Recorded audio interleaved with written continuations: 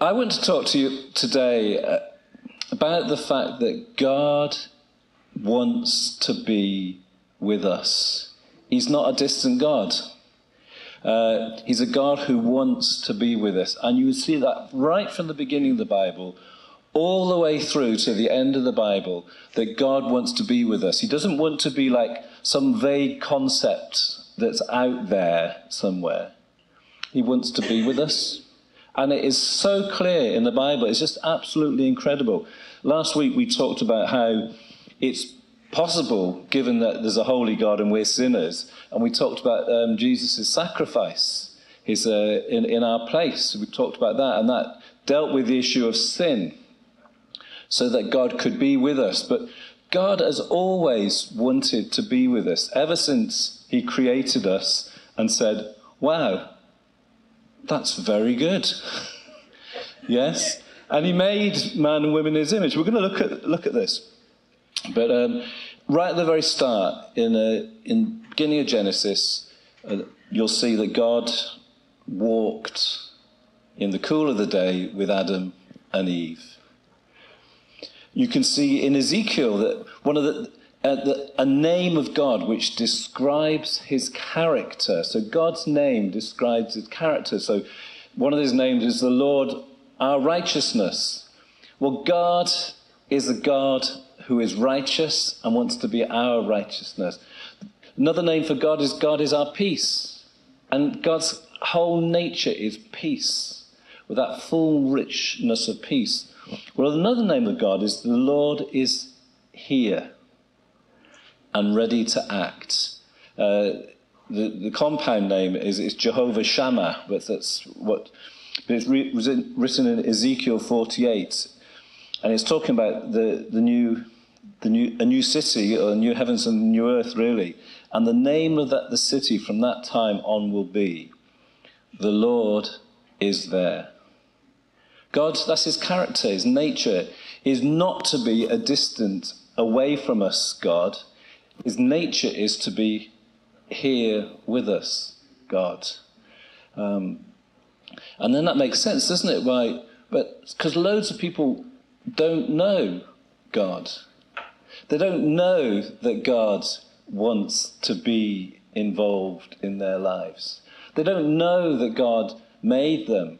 And that's our whole purpose, is to share the gospel, so that people can know that God is a God who's interested and wants to be with them. Amazing, isn't it? You look at the names of Jesus. So I'm moving right through the Bible here, okay? In the names of Jesus, in Matthew 1:21, and the angel gives this message. She will give birth to a son, and you are to give him the name Jesus. Why the name Jesus? Because he will save his people from their sins. And I talked about that particularly last week. So talking about the birth of Jesus, all this took place to fulfill what the Lord had said through the prophet. The virgin will conceive and give birth to a son, and they will call him Emmanuel. Why? Which means God with us. It's right the way through it. God wants to be with us. In the Great Commission, when Jesus says to his disciples, Matthew 28, all authority in heaven and on earth has been given to me. Therefore, go and make disciples of all nations, baptizing them in the name of the Father, Son, and the Holy Spirit. So we've got that bit there. And teaching them to obey everything I've commanded you. This is discipleship. I just want to say, if you're a new Christian, or it's really important that you learn what Jesus taught. It's important to take the opportunities to find out what Jesus taught. So it's really, really important. That's part of being a disciple. You'll never go on with Jesus and be his disciple unless you learn what he taught. Just bit by bit. That's what it is. All of us are learning, but it's important that you dedicate and make sure you take the opportunities to do that.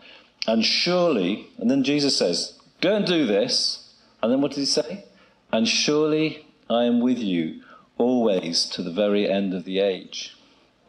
And you got in Hebrews 13, Verse 5, keep your lives free from the love of money and be content with what you have. Because God has said, never will I leave you. Never will I forsake you. And then you move on from then Jesus, and then he talks about the Holy Spirit. And we're going to be looking at this over the next couple of weeks. But Jesus says, I'm going to be with you. But then he says, I'm going away. The thing is, physically, Jesus could only be in a certain one location, a place and time. But he says, when I go away, I'm going to send the Holy Spirit, which is also called the Spirit of Jesus. And the presence of God then comes as Jesus pours out the Holy Spirit. And in John 14 it says, if you love me, keep my commands. And I will ask the Father, and he will give you another advocate to help you and be with you forever. So Jesus is going to go, and he says, when I've gone, I'm going to pour out the Holy Spirit. Is it possible to take this down a little bit? It's echoing. I'm going to send the Holy Spirit, and that's how he's going to be with us. I will ask the Father, and he will give you another advocate. And that another means one just like me. That's what it means. So he's going to send the Holy Spirit, who is just like Jesus. The Spirit of truth. The world cannot accept him because it neither sees him or knows him. But you know him, for he lives with you. And then he tells them, you're going to need to wait until you receive the gift of the promised Holy Spirit. And he says, for he lives with you and will be in you.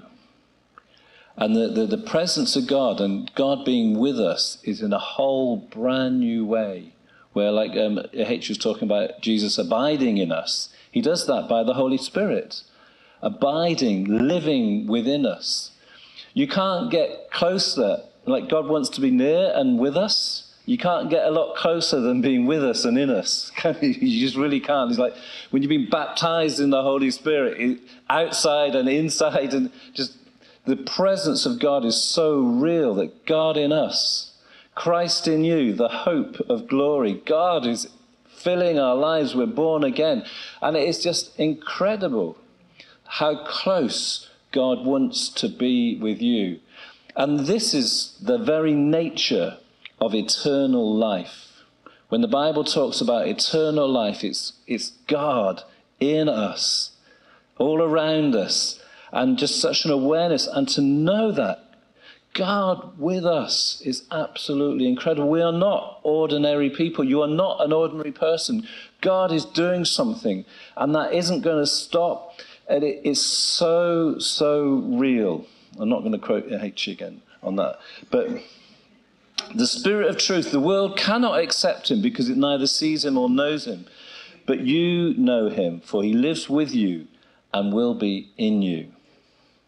I will not leave you as orphans. I will come to you. And this understanding of Jesus by the Holy Spirit coming into our lives. And we'll see a little bit more about that in Peter's speech on the day of Pentecost when the Holy Spirit came. And, you read about that in Acts chapter 2. You read about it in Acts chapter 1 and Acts chapter 2, that account. I just want to move on to the end of the Bible about God really wanting to be with us.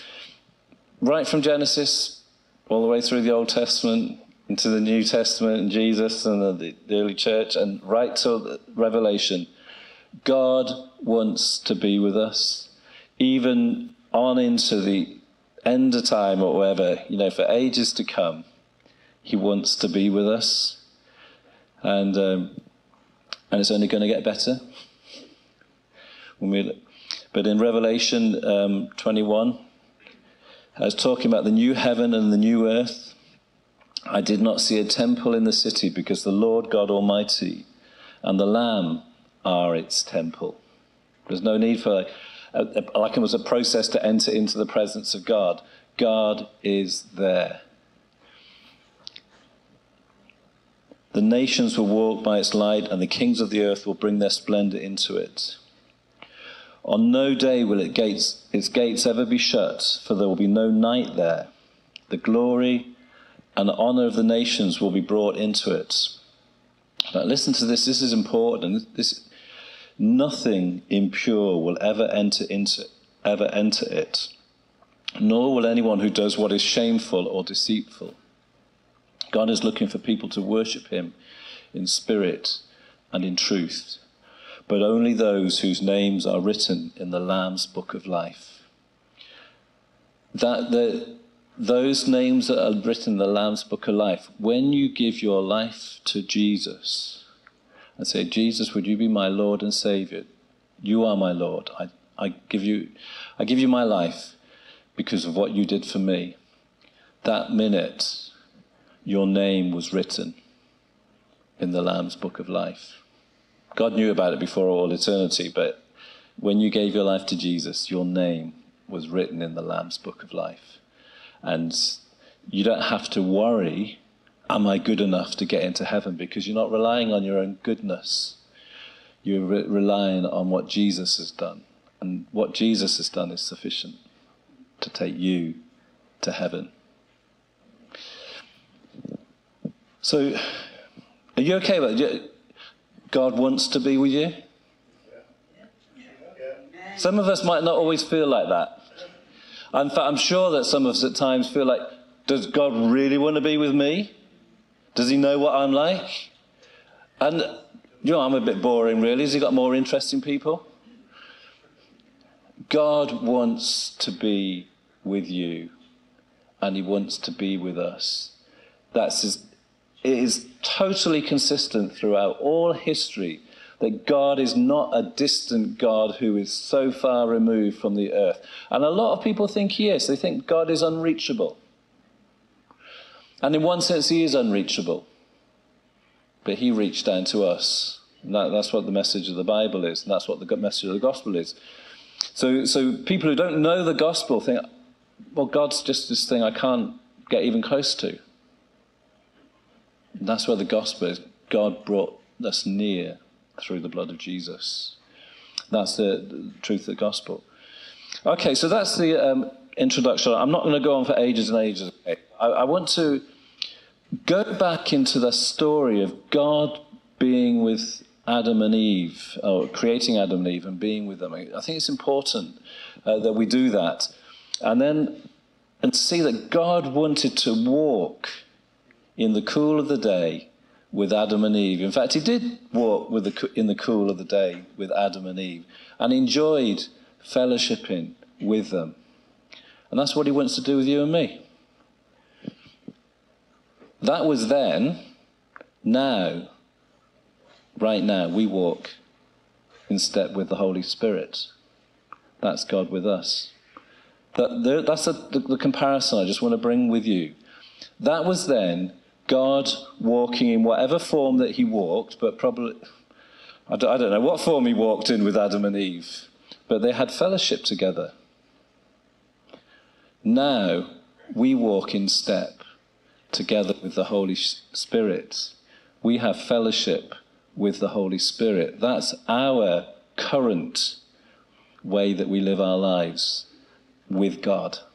Okay, that's the simplicity of what I'm saying to you today. Let's look in Genesis chapter 1. In Genesis chapter 1, it's describing the creation of the world. And Genesis chapter 1 is challenged massively in our society. Absolutely massively in our society about God being the creator and everything. But you can read it. I'm just going to talk about making mankind. So in Genesis 1:26, then God said, let us make mankind in our image, in our likeness, so that they may rule over the fish in the sea and the birds in the sky, over the livestock and all the wild animals, and over all the creatures that move along the ground. So God created mankind in his own image. In the image of God, he created them. We're different from animals. We're able to create. We're able to be...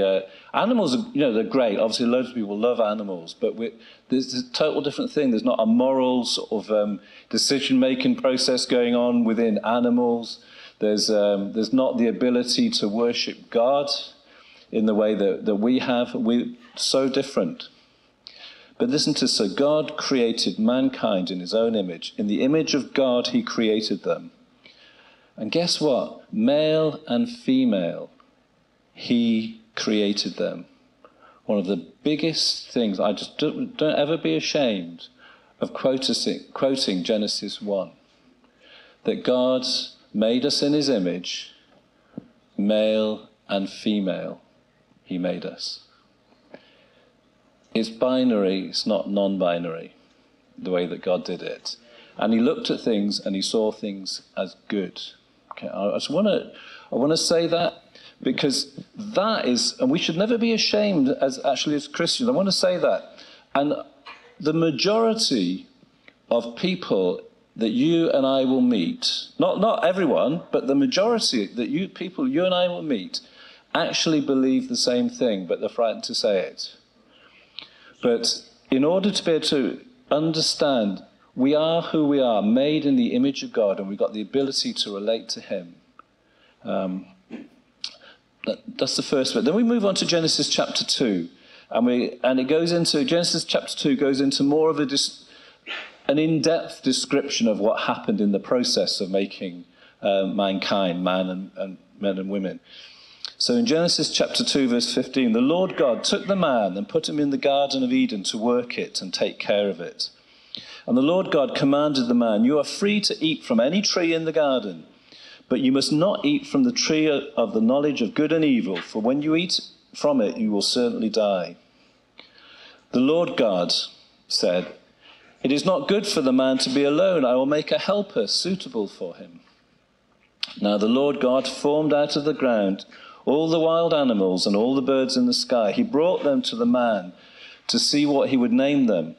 And whatever the man called each living creature, that was his name. See, God came and said, look, how about this one? What do you want to call this one, Adam? Yeah. You okay? Do you want a giraffe as a companion? And they decided between themselves, no, probably that's not the best. Can't reach up to kiss the giraffe or whatever. And he brought them to the man to see what he would name them. Brought the hedgehog. Oh, she's a bit prickly.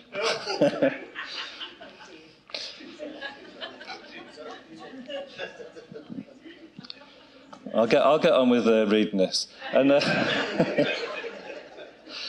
take it however how I said it. He brought them.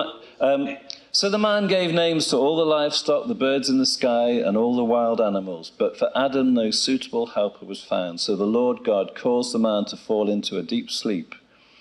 And while he was sleeping, he took one of the man's ribs and then closed up the place with flesh. Then the Lord God made a woman from the rib he had taken out of the man, and he brought her to the man. And the man said, this is now bone of my bones and flesh of my flesh. She shall be called woman, for she was taken out of man. That is why a man leaves his father and mother and is united to his wife, and they become one flesh. And again, I want to say, that is God's created order of things. I'm not saying we've all got to get married and all that sort of thing, but marriage is between, as the Bible says it, between a man and a woman, and that is the perfect way that God made it. And I don't like to say things that could be used against me or that type of thing, but I just want to say it's God's pleasing will and his way to operate in this world. The way he made this world is for marriage to be like that, and they're perfectly designed for one another, the man and the woman. And this is a big part, and I'm not talking about God being with us, and this is how he relates. Adam and his wife were both naked and they felt no shame. And this is important when we look at what happened. Because remember they're told not to eat from the fruit of the tree? Well, we'll see what happens there.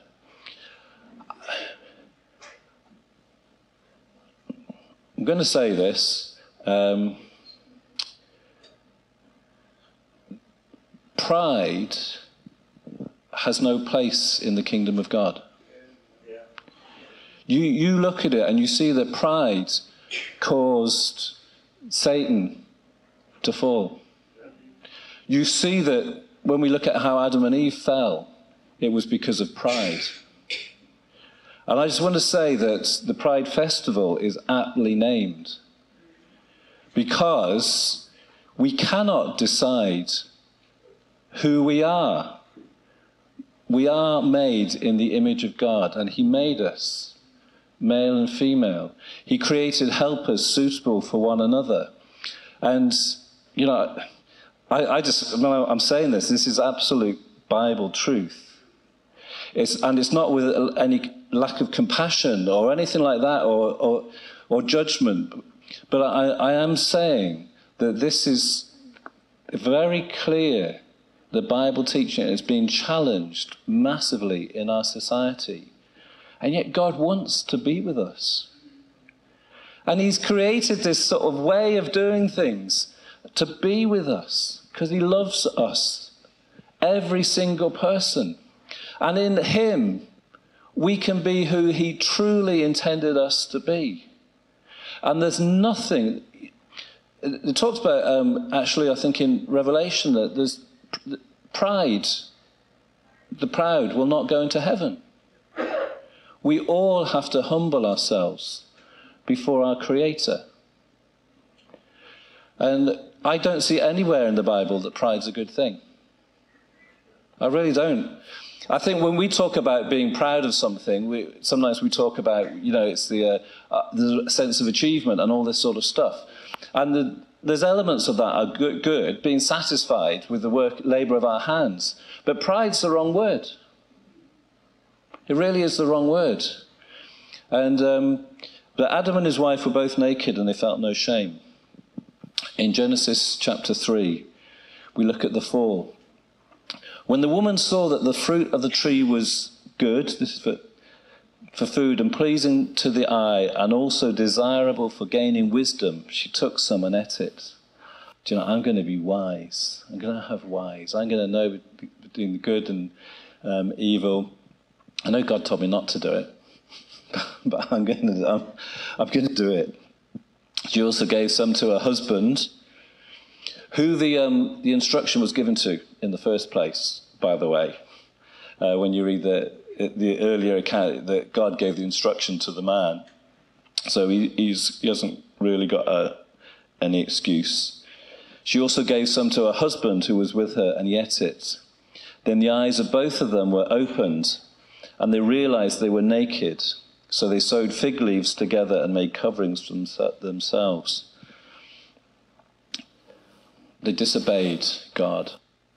But this is the bit that I want to, verse 8. Then the man and his wife heard the sound of the Lord God as he was walking in the garden in the cool of the day. And they hid from the Lord God among the trees of the garden. They'd been used to walking with him and fellowship with him. And because they'd disobeyed, there was a number of things that went on. They felt shame because they'd done wrong. Who knows that we sometimes feel shame when we've done things wrong, but that shame stopped them from wanting to meet with God. It separated, disrupted the relationship between them and God. But the Lord God called to the man. Remember, God wants to be with them, and it's wonderful being with him. But then, because they did wrong, they felt ashamed and were separated. But the Lord God called to the man, "Where are you?" And he answered, "I heard you in the garden, and I was afraid." So not only is there shame, but there's fear. Because I was naked, so I hid. And this beautiful relationship with God here was disrupted and broken. And God said, "Who told you that you were naked? Have you eaten from the tree that I commanded you not to eat from?" A simple answer would be, "Oh yes, I'm really sorry. Please would you forgive me?" But the man said, and then it goes on here, casting the blame. The man said, "The woman you put with me, oh God, you made me sin. Your fault, not my fault. And if it's not your fault, it's her fault." And straight away you see that sin has broken this, disrupted this relationship with God, and has disrupted the relationship with one another. This is an explanation, understanding of where the world is at today. And there has to be something done to deal with that sin which disrupts the relationship.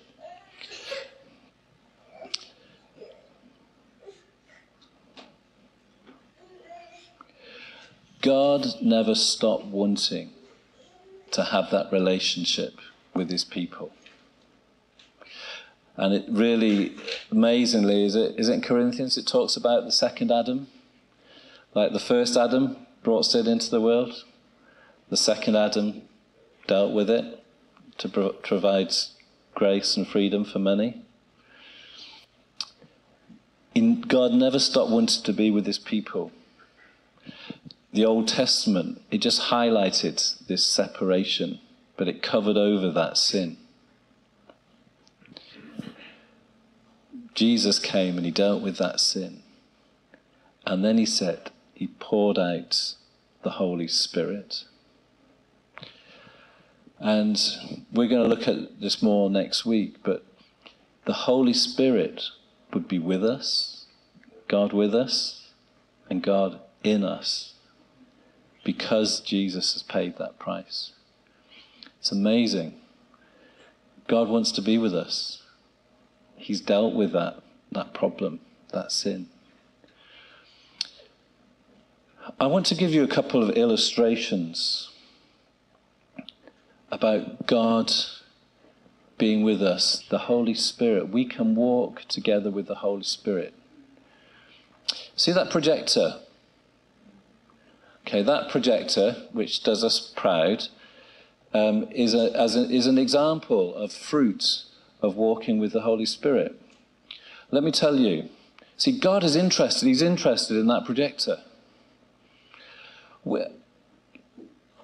I heard rumour that your school, did you ever go? Were you part of the old building at the school? You guys were never in the old building at Palatine, okay? But there was an old building there which got knocked down about 7 years ago, possibly. And I heard wind of that was free stuff to get. I just heard a rumour about it.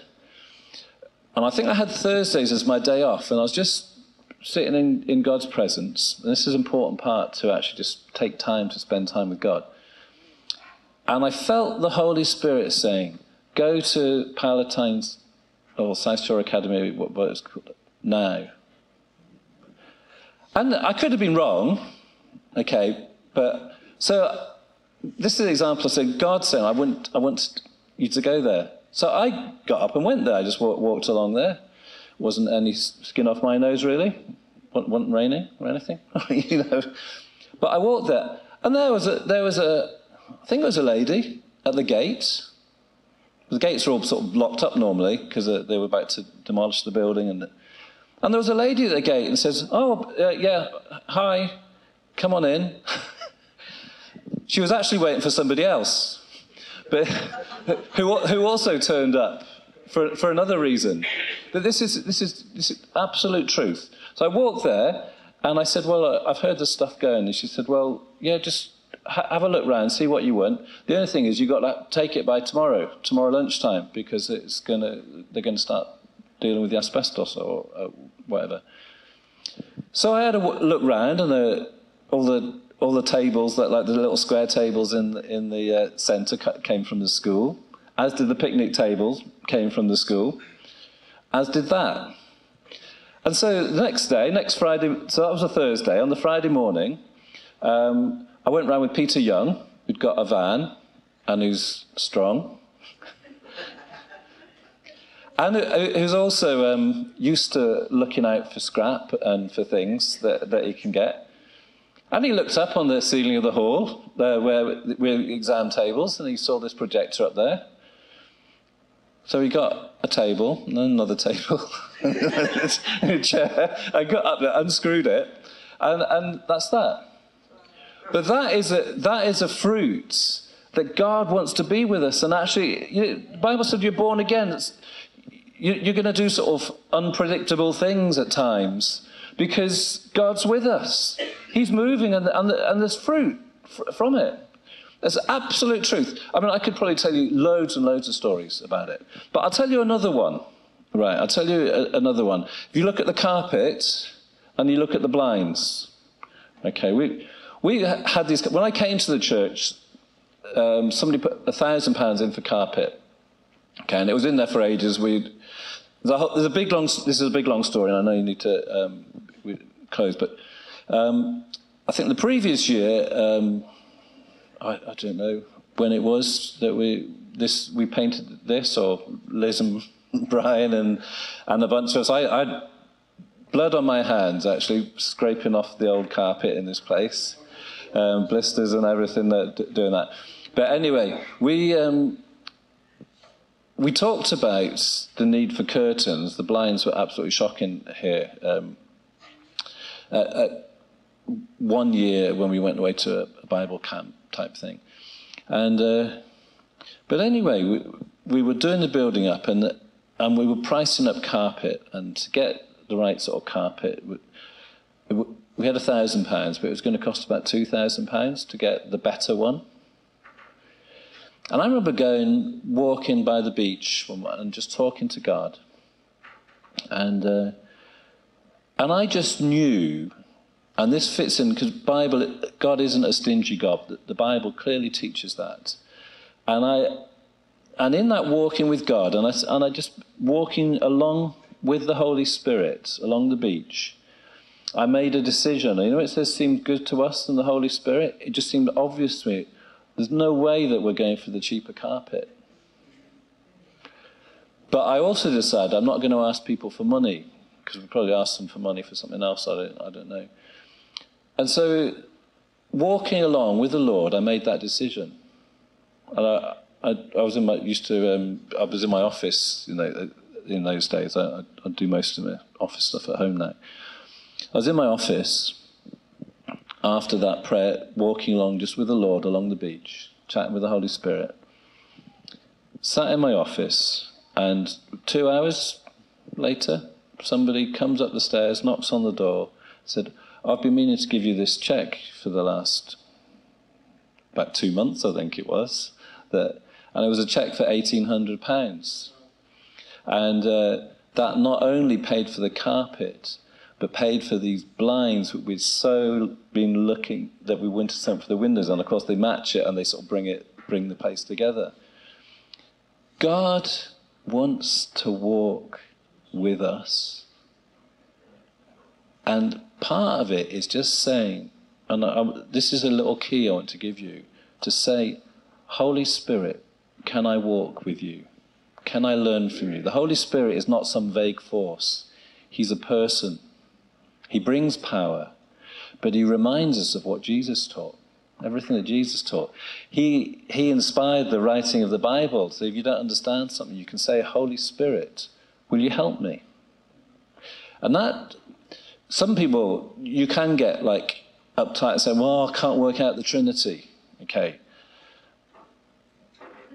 I've never met anyone who's explained the Trinity to my full satisfaction in that sense.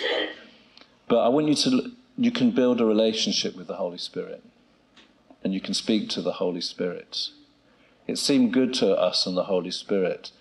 Ananias and Sapphira lied to the Holy Spirit. The Holy Spirit reminds us, he counsels us, and he is God with us. Being a disciple is walking with the Lord. It's walking with Jesus. But how we do that is walking in step with the Holy Spirit. We're going to sing a song now.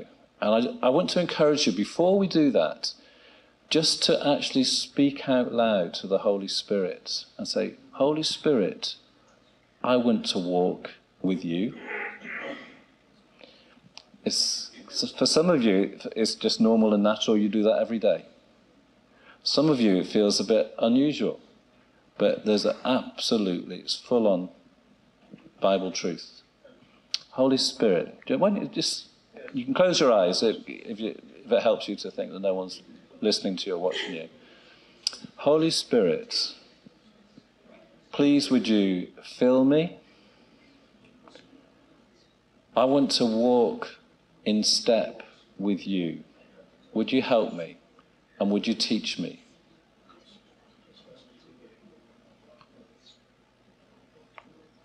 And I thank you for that. Amen.